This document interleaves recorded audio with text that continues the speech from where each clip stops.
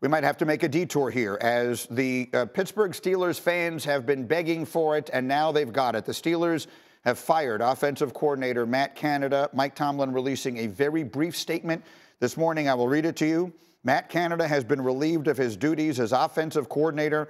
I appreciate Matt's hard work and dedication, and I wish him the best moving forward in his career. This off a season where the Steelers, despite being 6-4, have been outgained in all 10 of their games. Their offense has candidly been painful to watch, despite the fact that they continue finding ways to win. Immediate reaction, Neek. Yeah, this is unlike the Steelers, and it felt like this was a move to kind of save the locker room. I think it feels like this place has always had a distinct culture, and all their decisions have been about kind of protecting that culture. And that culture has always been about kind of hunkering down in the siege mentality, us against the world. Matt Canada seemed like he was us, and we were going to defend him until last weekend when we started to hear some of the players start chirping. And then he felt like he was holding them back in the eyes of the players. And once the players start feeling that way, that person can't stay. And it's no knock on Matt Canada, although his numbers suggest that he deserved to move on. It's unfortunate to have anybody get fired, but I think that's what it was about. We all know the Steelers are the definition of loyal and of consistent and of stable.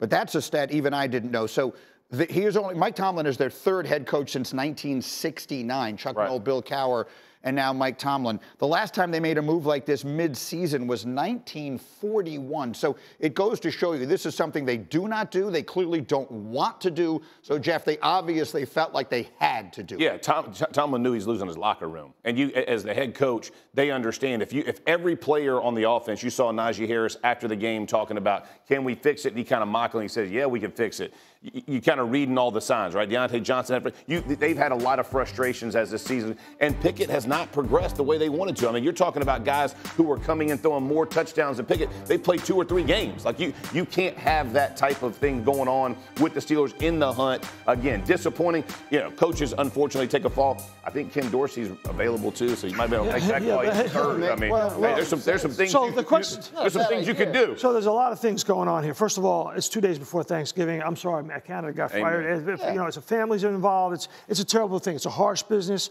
and I feel for his family, and I feel for everybody in that locker room who now has to figure out, okay, we got a new guy who's coming in. Now it's on us to fix it for him. It's the same thing that Sean McDermott said to Josh Allen when he fired Ken Dorsey. And I talked to Sean McDermott before that game against the New York Jets, and he said, listen, it's now on my quarterback, so it's now on Kenny Pickett and those other players on the offense. You're right there in that division. You're right there to get a wild card spot. You got to figure it out with a new offensive coordinator. You have to turn the page and figure it out rather quickly.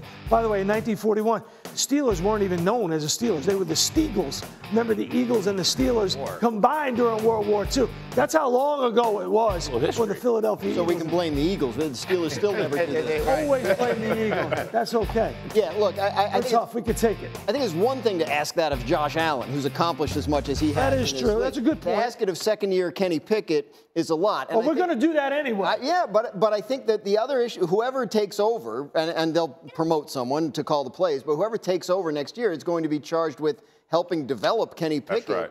And not just scheme and offense. I mean, what you hear about the Steelers' offense from coaches around the league is the scheme is very simple, it's easy to figure out, and that shows up, you know, in the box scores. Wait a second. The Steelers' offense has always been very simple. It's been run the football and take away as much as you can from the quarterback. Don't have him throw more than 25 times a game. Even with Ben Roethlisberger early in his career, right? Come on. Somehow, in the Matt Canada era, it took a step back from that. It's always been a very simple offense. Matt Canada could possibly blame the Bills for this also, because I think we saw how the Bills responded to having their offensive coordinator fired. That's an excellent point. And a lot of people in Pittsburgh probably they were playing. See, you can do it. It gets better. The Jets kept him in the game. The Bills' offense was in the top 5 anyway. It's not going to like have this significant drop-off with Josh Allen throwing the ball around. I didn't say they were right. Dan Orlovsky, if you were up this morning in Kansas City and watching, call in. We'll put you on FaceTime because he made these points yesterday, and I can't do justice to it. But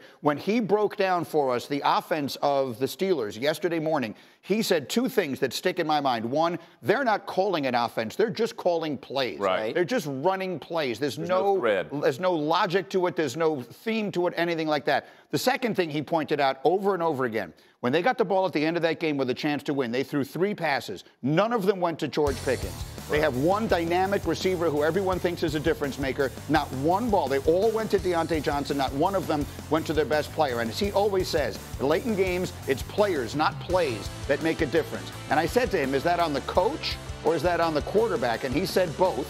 Right. And so in this case, clearly, they feel like they've got to find a way to make it work, and they felt it was, at this point, on the coach. Michael, I always like to look at it from the perspective of the fans and the reporters who are covering the team, right? So you have Robert Saleh wait forever to bench Zach Wilson. Yeah. You have Mike Tomlin and the Steelers organization, I know their history, wait forever to replace Matt Canada. You know, is it too late? For some of these teams, you're making these decisions. It's week 12 in the National Football League, which stands for not for long. Wow. You have to make these decisions so you can give your players and your team a chance to do what they want to do.